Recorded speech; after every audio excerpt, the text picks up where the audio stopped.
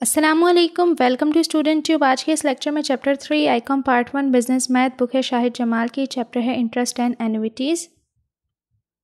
Question है 3.26 find the compound interest on ₹5,000 eight 5% for 4 years. तो बहुत ही ज़्यादा सिंपल है। सबसे पहले हमने यहाँ पर फॉर्मूला लगाना है जो कि आपकी बुक में मौजूद है। A = P और 1 + R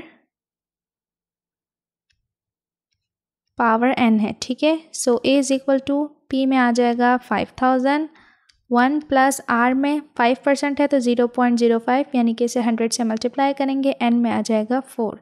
5,000 सो यहाँ पर हो गया 1.05 की पावर 4, तो हमारा आंसर आएगा 6077.53, ठीक है।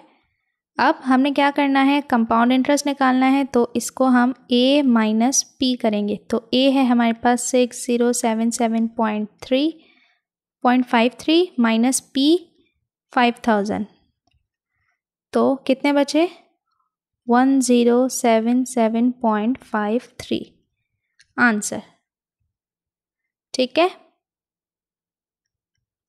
अब है 3.27 find the compound interest of ₹4,500 in 3 years eight 5% per annum. तो सेम है। A = यहाँ पर भी P 1 + R power n। So A = यहाँ पर P है हमारे पास 4,500, 1 + R है हमारे पास 0.05 और n है 3, ठीक है। सो सेम 4,500, यहाँ पर ये हो गया 1.05 की पावर 3, तो हमारा आंसर आएगा 5209.31। तो अब यहाँ पर हमने कंपाउंड इंटरेस्ट निकालना है। Find the compound interest. तो कंपाउंड इंटरेस्ट निकालेंगे हम A - P। A आया है हमारे पास 5209.31 माइनस P है 4,500, दोनों को माइनस करेंगे, आंसर आएगा 709.31, ठीक है।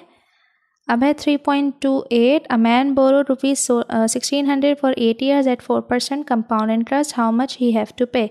1600 रुपये इसने लोन लिया था 8 साल के लिए, जिस पे कंपाउंड इंटरेस्ट था 4%, तो इसे कितने देने पड़ेंगे। तो यहाँ पर सेम फॉर्मूला लगेगा। A फाइंड करना है, P 1 + R n। सो P में आ जाएगा 1600, 1 + R है तो 4% 0.04, ऊपर n आ जाएगा 8। सो यहाँ पर 600 मल्टीप्लाई होगा 1.04 की पावर 8 से। सो हमारा आंसर आएगा यहाँ पर 2189.71 आंसर, ठीक है।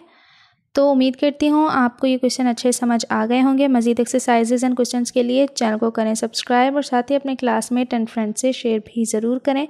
मिलते हैं नेक्स्ट वीडियो में, तब तक के लिए अल्लाह हाफिज़।